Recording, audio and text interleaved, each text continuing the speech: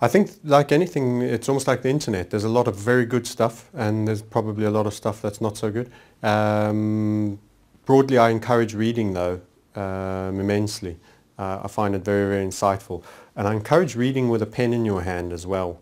In other words, turn them into books of study, underline things, hash them, and reread them. It's not a novel. You're not just going on a journey and being told a story and that's it. You become part of the narrative and really highlight things that are relevant to you. It's amazing, as I've developed and I've reread books that I previously thought highly relevant parts, and later on I've reread the book and different elements were more relevant now. So it was almost like I'd assumed and accepted those. They'd become part of me and were unnoteworthy, and the new things were now triggering highlight points. So read, but read with a pen and scribble in it. And then if there's anything really interesting, type it up and capture it on a Word document that really grabbed you as an experience that sort of sealed you and your thought around it. So journalizing, blogging, so I run a blog, I actually run a virtual private network for all my students as well. I find the whole aspect of teaching what I seek to learn very, very useful. Those of you that don't seek to be teachers or still early in your learning, capture your notes as if you are a student. Blog, leave a trail. It's like Hansel and Gretel. Drop your crumbs all the way along. You can find your way back, and many times you will have to step back to go forward again. So certainly do all those things. Measure.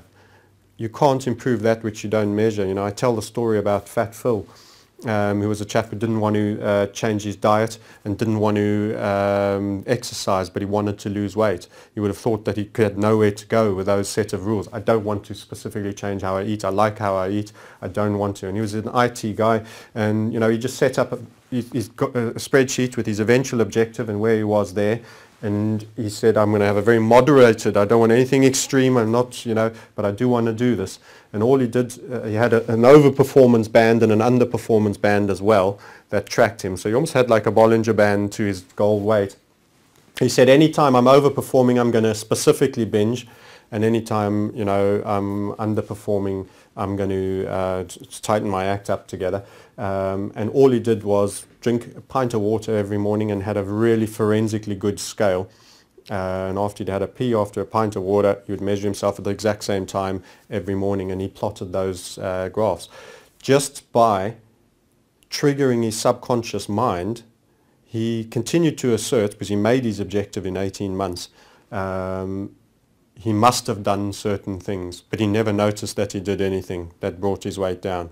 But the fact that he was concentrating so detailed fashion and was weighing himself every morning and was drinking his pint of water and having his pee and taking his measurement at the same time every day was notifying the rest of his system, particularly your subconscious mind, that this is something that you've determined to measure.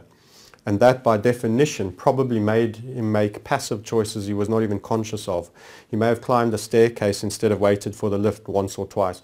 He may have said, look, I'm feeling okay, I don't need to order the dessert this time.